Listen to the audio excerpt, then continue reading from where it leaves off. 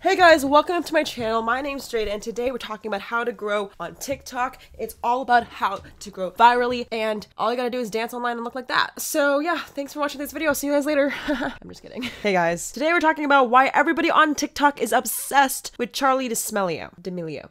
Charli D'Amelio. So I don't know about you, but I grew up thinking, you know, every day if you work hard in life, you'll be successful. Things just take time. There's no such thing as overnight success. Yeah, but that's until our girl Charli blew everything out of the water. If you guys are living underneath a rock, Charli D'Amelio is a TikTok star. She started making dancing videos and has grown to 8.4 million followers on TikTok in the span of 2 months. I know it's not new to become a social media influencer, but everybody and their dog is obsessed with this girl. I was scrolling on TikTok one day and non-stop, it was all about this girl Charli. My feed was flooded with these dancing videos, montages of her fans. It's like she has a cult around her. I'm not joking. So the question is, how do these people just blow out of nowhere? What does it really take to have viral success? On this channel, we dive into marketing and psychology, bring together the answer to the toughest internet questions. Right now, it's just TikTok stars. If you want to know more about what it takes to become an internet sensation, all you gotta do is keep on watching. Hey guys, so if you're new to my channel, my name is Jade. I'm an 18-year-old entrepreneur. I love talking about social media growth. And let me just say, okay, lately I've been reading the comments and y'all have been calling me out. So many of you are saying that I'm not 18 years old and I'm using my age for views, but I kid you not, I am born in 2001. Dad!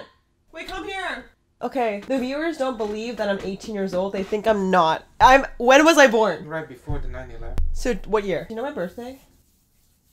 March something. It's April! April. Okay, there's proof I was born in 2001. First of all, how did my dad not know my birthday? Anyways, I'm 18. So if you guys think I'm young, our girl Charli is actually 15 years old. I know I'm only 18, but I did not look like this in 15. Okay, I feel like before I dive into like her step-by-step growth, we should talk about what Charli does online. And to be honest, it is so hard to describe. I'm gonna show you a couple examples of her content and you can kind of feel what she makes online. There's some copyright music, so I'm gonna sing a song instead of playing the video.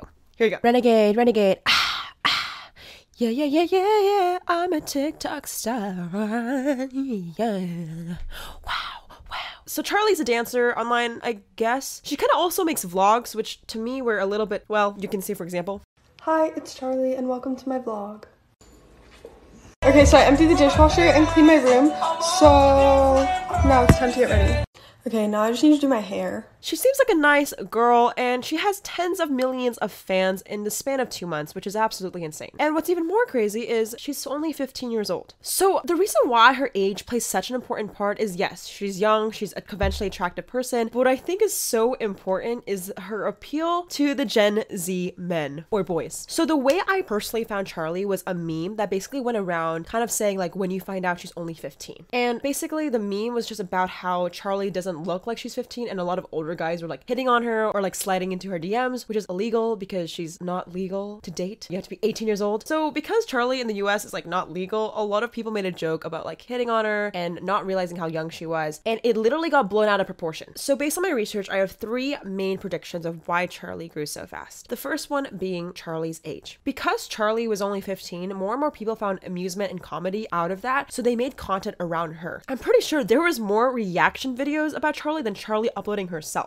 And because of that, it made people have a assumption that Charli was more successful or famous than she actually may have been. In marketing, this is called the bandwagon effect. The bandwagon effect is a phenomenon where the belief of ideas or trends increase more as they're adopted by more people. So what's happening is when there's more opinions about Charli, it will make Charli look like she's more popular and famous than she already is. And because of that, it leads me to my second point, hype. After everybody and their dog was obsessed with Charli's age, people started to come up with the word hype, which is why did Charli deserve this hype? If you literally go to like any of Charli's comment sections, everybody was getting mad now at this poor girl. People are super mad about Charli having hype for no reason because there really isn't a good reason. She wasn't necessarily talented or did anything revolutionary. She was just dancing on the internet like these TikTokers. There's literally just a meme where she just talks like this and she's dancing with not really much to give, but people love it. I mean, I'm sorry, but this is not really dancing. It's just TikTok movements, and I think it's gonna be cool for the Gen Zers, but it's not like real dancing, I don't think. So as the internet was getting more and more mad that this random girl has hype for no good reason, I think it blew out of proportion even more. More and more people were hopping on the bandwagon about why this girl doesn't deserve the hype. Every single day, there was thousands of comments about people not really liking Charli that much. Which, by the way, if you were in Charli's perspective, I would feel so bad. Like, you literally were posting innocent videos online, and now then entire world is like, why the fuck do you deserve it? Like, Charli probably didn't choose this life. She just probably uploaded and didn't expect this fame and internet success, but it happened, and suddenly the internet's like shitting on her. So for weeks and weeks, there was so much negativity around Charli until about a week ago, our girl Alex stepped in. If you guys don't know who Alex is, she's another Gen Z. I keep saying Gen Z like I'm not. I'm literally the same age. Alex is a girl that makes internet videos about her bubbly personality. I'm actually more confused about Alex than Charli. Let me just show you this video she makes. She kind of just says hi, and it got 10 million views.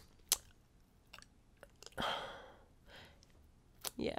The reason why I brought Alex in the story is because she kind of stole the show for Charli. The people that were calling Charli out for having hype for no reason was now hopping over to Alex saying Alex deserves the hype. Like, oh my god, this sounds literally like high school. I swear to god, I probably went to school with Alex and Charli at one point. They just remind me of like your high school two popular girls that were fighting for homecoming queen spot, and both of them were just really pretty and attractive, but didn't really have a reason to win other than their physical features.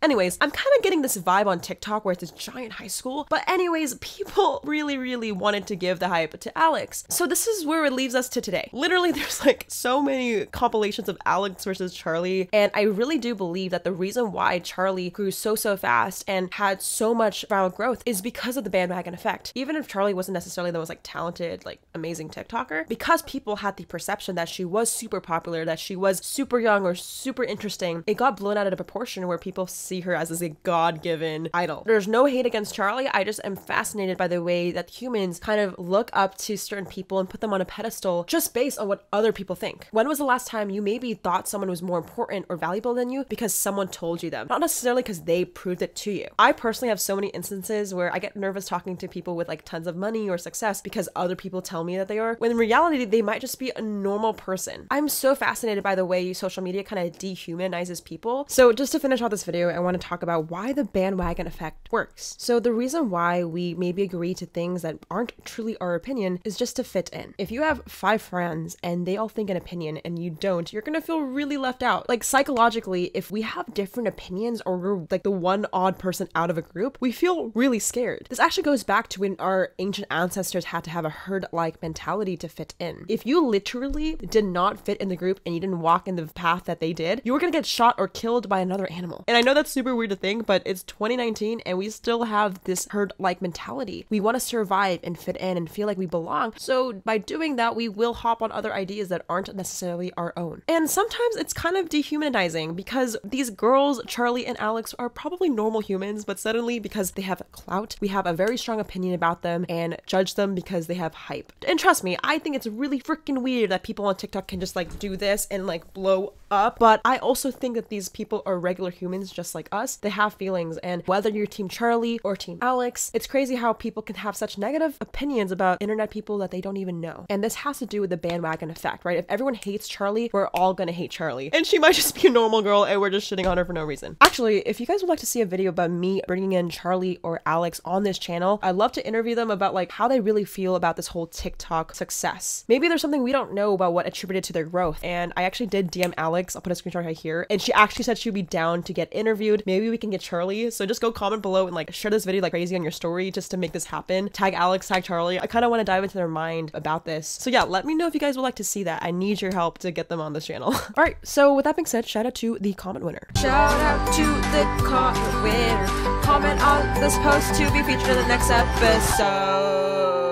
If you guys want to be the next comment winner, all you gotta do is comment below. I have loved chatting with you guys on the comments. You guys can text me right here on my text message group. You guys can ask me any questions about social media, growing online, and it's just an intimate, fun family. So let me know if you guys have any more other questions. I'll see you guys in the next one. Peace.